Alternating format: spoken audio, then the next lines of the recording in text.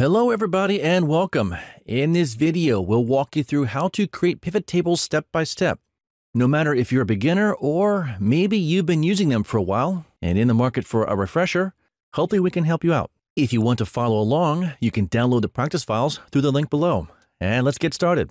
Okay, before we get into what is a pivot table, let's talk about a broader question, which is why use a pivot table in the first place? The main reason is you're working with a list of data and asking questions that are not easily answered. We'll walk you through a sample list later, but for right now, just roll with it. For example, let's say you want to know what is the average sales per region, or how much of this product did we sell between these two dates, or what product is the top seller. Well, it's safe to say that looking at any list, these questions are not easily answered. So on a broad scale, pivot tables are intended to make answering complicated questions of a list much easier. And that brings us to our next question of what is a pivot table? Well, please recognize that pivot tables are very hard to describe. The whole idea is you take a list and convert it into something that looks like this. The key is to recognize that when you see a pivot table, you will understand them. For right now, just paint a picture in your mind. And with a pivot table, you want to think display or layout of your data. It's an arrangement of your data. Next, if we take a moment to define the word pivot, pivot in a non-Excel context means to swivel, rotate, move around, etc. So the whole idea of a pivot table is you create an arrangement of your data, then you move the pieces around to create a brand new display. In the end, it's really just a bunch of dragging and dropping. Okay, let's start to make things a little more concrete by getting a feel for our sample data. For this example, you'll be working at a fictitious pet food company, Shaggy Dogs, and they've given you this list to work with. It's a list of orders, and each line item is an order that the company has received. Some of the details they keep track of are the order ID, product category, product subcategory, the geographic region, the country within that region, the customer source, which is how they found us, the order date, any expenses with that order, quantity sold, unit price, sales amount, and profit. And the boss is going to ask questions like, what is the total sales for each region? Or, what is the total sales for each region and subcategory? One final key item to mention. Please be aware the column labels have a special name when you work with pivot tables. They are technically referred to as fields. You'll see where this comes into play in a few moments. For right now, let's create our pivot table. Okay, now the moment you've been waiting for. Let's build our pivot table. Yet a quick qualifier. Like all things Microsoft, there are several ways of doing the same thing, and creating pivot tables is no exception. There are two primary schools of thought on how to create them. We'll cover one method for now, and we'll show the other method at the end of this video. From there, you can decide what method best suits your needs. Okay, step one. Whenever you want to build your pivot table, you want to click somewhere inside the body of your list. Step two, go up and click where it says Insert Pivot Table. When prompted with this dialog box, just click OK because it will give us a blank sheet in which to build our pivot table. Okay, so if you are new to pivot tables, odds are your eyes are being drawn to the left side of the screen. You're better off focusing on the right side of the screen because this is where all the action happens. You'll notice this pane. And this pane has two sections. This top section shows us the column labels or field names from our list. And down here are these four quadrants. These four quadrants are very important because this is where you build your pivot table.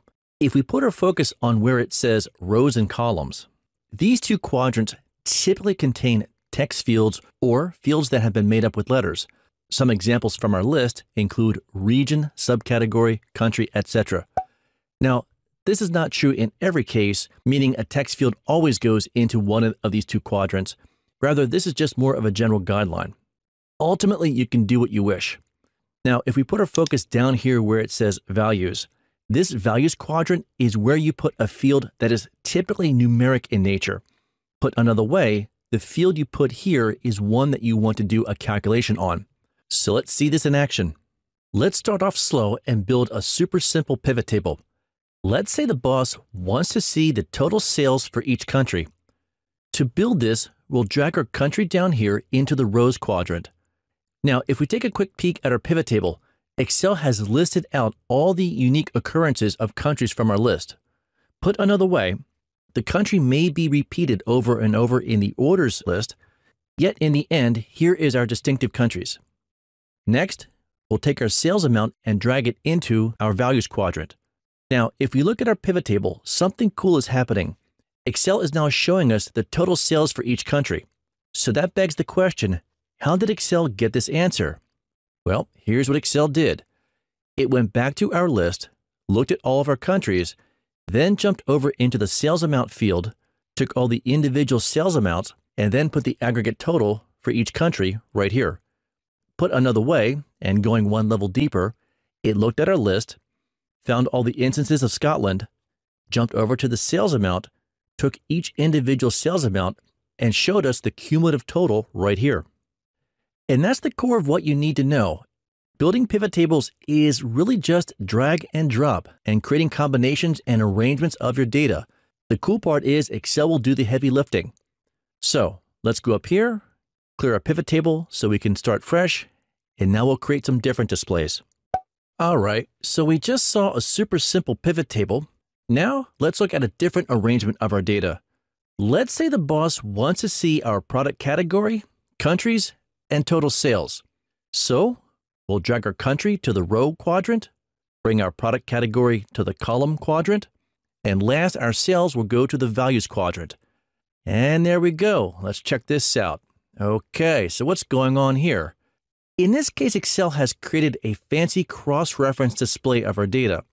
Put another way, at a glance, we can tell we sold roughly 630 of dog accessories in Australia and roughly 1,600 of dog food organic in the USA. Not too shabby, pretty cool. So why is this called a pivot table? Remember, pivot just means move around, swivel, rotate, etc. So pivot is really a fancy way of saying that you want to move or rearrange things. So let's pivot our data by moving our category to the row quadrant, and then we'll move our country to the column quadrant. Now we're left with this display. So what's going on here? The key is to recognize it's the same data, it's just shown to you in a different way. So if we don't like this display, we can pivot or move our data back to the original location, and now we're left with our original pivot table. And there you go. That's the crux of what you need. All you're doing is just moving pieces around and creating displays of data. Let's move on. Okay, so here's a fun one for you. There are no rules that say you can't put multiple fields in multiple quadrants. So for instance, we can move the product category down here to the rows quadrant. And when you do this, the important thing to focus on is this little green line. This little green line is telling you where the field is going to go when you let go with your mouse. For example, if we drag our product category above our country, when we let go, you'll notice our data is displayed by our category first, then by the country. By contrast, if we reset ourselves by moving the field back, if we do this again, this time placing the category below the country, our data is displayed country first, then by category. Think of it this way. The way these fields are stacked is the display order or the sort order of your fields. So knowing this, from this point forward, you can create any kind of display you want with any type of combination. And before we move on, let's go up here and click on Pivot Table Analyze, clear all to reset ourselves, and now we'll move on. Okay, so for this segment, we'll take a look at sorting and filtering within a pivot table. Then we'll talk about this filters quadrant. Let's kick things off by creating a simple display like this. We'll put the country into the rows quadrant, the product to the columns, and our sales amount to the values. Now let's talk about sorting. Sorting can be defined as organizing your data, typically alphabetically, or possibly numerically, say high to low. For instance, the default sort for our countries is A to Z, but if we want, we can sort Z to A. To do this, we can click the drop arrow here, then choose Z to A, and there we go. Another way to sort is by doing a right click. So if we go over here to our sales numbers, right click, then choose Sort Highest to Lowest, there we go. As a bonus, we can click and drag individual items and put them where we want. We just need to be patient and make sure the icon looks like a four-headed arrow before we click and drag. We can reset our cells by doing a quick A to Z sort, and there we go. Changing gears, let's take a look at filtering. Filtering is nothing more than saying, give me all your fill in the blanks. So for example, if we go up here and click the drop arrow and uncheck select all, then say we want to see Japan, Scotland, and New Zealand, we can check the specific boxes, click OK, and there we have it. Now we can see just those countries. Let's reset our cells to show all of our data, and then we'll move on. Building off the theme of filtering, let's focus on this filters quadrant. The filter quadrant allows you to filter data just on a different scale. Let's see an example. If we take our customer source and drag it into our filters quadrant, when we let go, and if you look in the upper left-hand corner, this drop-down arrow appears. When we click it, it shows us all of our customer sources. Now, if we pick a customer source, let's say YouTube, Excel will show us just the YouTube data in our pivot table. The same holds true if we choose LinkedIn, and again for Bing. You get the idea. We could keep going on with a filter, but realize in the long run, filtering by using the filters quadrant runs into issues. And Microsoft fixed this by creating something called a slicer, which we'll see in the next segment. For right now, let's remove the field from the filters quadrant by doing a click and drag on the field and move it out here into no man's land. You'll notice this little X appears, and when we let go, the field is removed from our display. Now, let's talk about the slicer. Now that you understand how the filters work, let's look at something called a slicer. Think of the slicer as being filter 2.0. A slicer is just a different way to filter your data, and honestly, it's easier and more robust. So let's take a look. To get to the slicer, we can go up here and click Pivot Table Analyze, Insert Slicer. Excel will present us with a list of our fields, so let's check Customer Source, click OK. From here, we can click on each button individually. Let's say YouTube, LinkedIn, or Bing.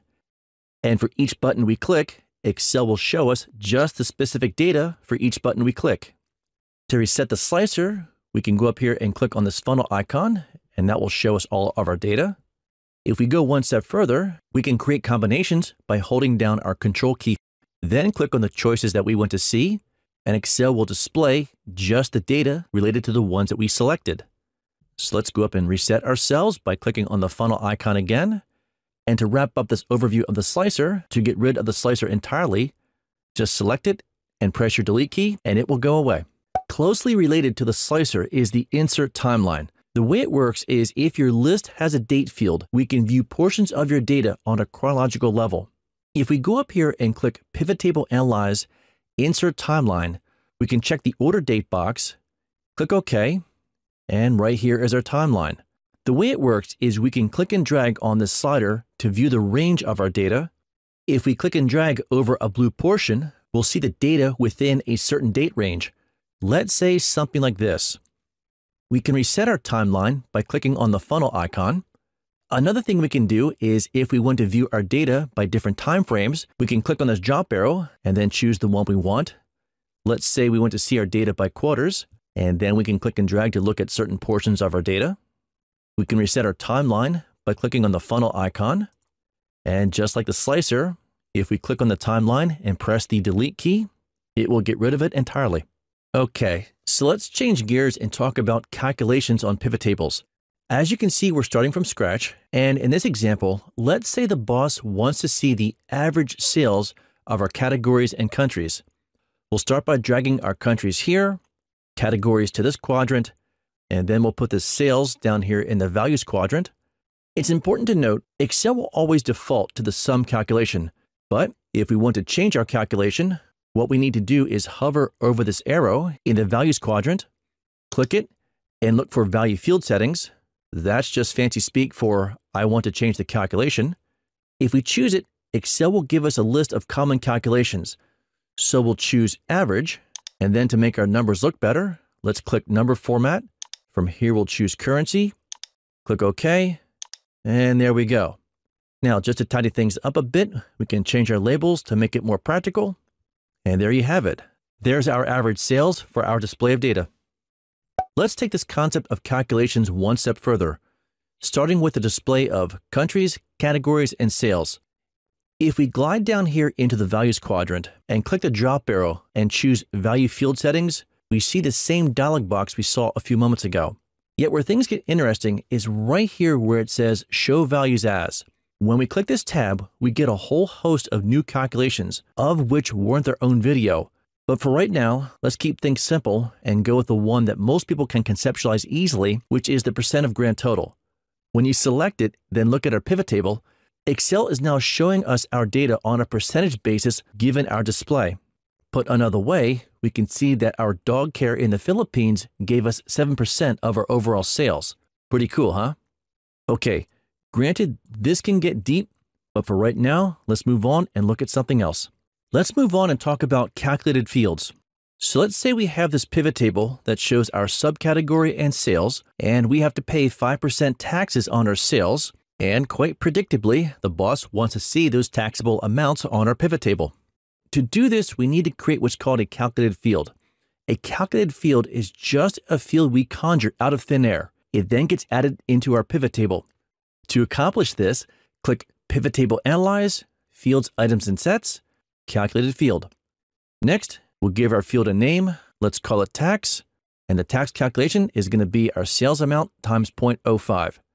Click Add, then OK, and Excel has added our calculated field to the field list as well as adding it into our pivot table. From here, we can change the field name to be something more practical or change the number format if need be. We can even create more calculated fields based off this one. If we need to edit the calculated field, you can go back to the calculated field area, then click the drop arrow, select the field you created, and modify as you wish. Okay, let's move on. After your pivot table is built, one thing you can do is create charts based off the pivot table. To do this, click on your pivot table, and then go up and click Insert, Pivot Charts. As a side note, depending on your version of Excel, you might see the pivot chart option from the Pivot Table Analyze menu, so you might have to look for it. Once you find it and click on it, you can see the various types of charts available. In this case, we'll go with the standard column graph. From here, we can modify the chart by clicking on it, then changing the design, colors, etc. We can even add more charts if we wish, but for right now, let's move on. Okay, as we begin to wind things down, you can make a pretty strong case that when you work with the pivot table, everything culminates in a dashboard. A dashboard is just a collection of data, charts, and buttons that allow you to interact with the data. So in the interest of time, we'll put together a simple dashboard, and we'll speed things up since you've seen most of it already. So we'll create a real simple pivot table, add a slicer, some timelines, and we'll add in some charts. And let's go with a column graph and the often maligned donut graph because it looks cool. And from here, we'll move things around. And there you go. Sure, it can use some polish and some formatting to make it look nice, but for the most part, right here's a simple dashboard. Let's move on. Let's take a moment and cover a few miscellaneous topics. In no particular order. If your source data happens to change, you can refresh it by clicking on Pivot Table Analyze, Refresh All. Let's say you have a field over here in this filters quadrant. One of the cool things you can do is create some reports based off the field that's in here. The way you do it is from the Pivot Table Analyze menu, look for where it says Options, then choose Show Report Filter Pages. When prompted, click OK. When you choose that, Excel will generate a bunch of new sheets that show the data for each item in our filter. To view your source data, you can select Pivot Table Analyze, Change Data Source. Yeah, that sounds kind of weird, but that's how it works. By chance you ever want to see the data that comprises a specific value on your pivot table, you can hover over it and then do a double click. From there, Excel will open up a new sheet and show you all the rows from your source data that went into that particular value. Okay, that's enough for now. Let's move on and talk about another way to create pivot tables. At the start of this video, I mentioned there are two primary ways to create pivot tables, so I wanted to make good on that promise and show you the other method. The other way to create pivot tables involves converting your list into an official Excel table first, then building the pivot table from that table. I know, it sounds kind of weird and redundant, but here's how it works. First, click inside your list, and then select Insert Table. Click OK. And now you have an official Excel sanctioned table. From here, you can rename your table into something more practical. Let's say orders. From this point, to create a pivot table, we can go over here and click on Summarize with Pivot Table. You'll then get this screen. And from this point, creating a pivot table is the exact same thing we've seen throughout this tutorial. Now, some people may ask, why do this in the first place, since it seems like an extra step? There are pros and cons to either creation method that you choose. Yet one big benefit to making a table first is that if your source data changes, it will refresh automatically on the pivot table. In the end, as you learn more about pivot tables, you'll figure out which method is best for you. If you have some thoughts on the matter, please let me know in the comments. And that will do it for this one. We hope you've enjoyed it, been able to learn a lot, and we will see you in the next one.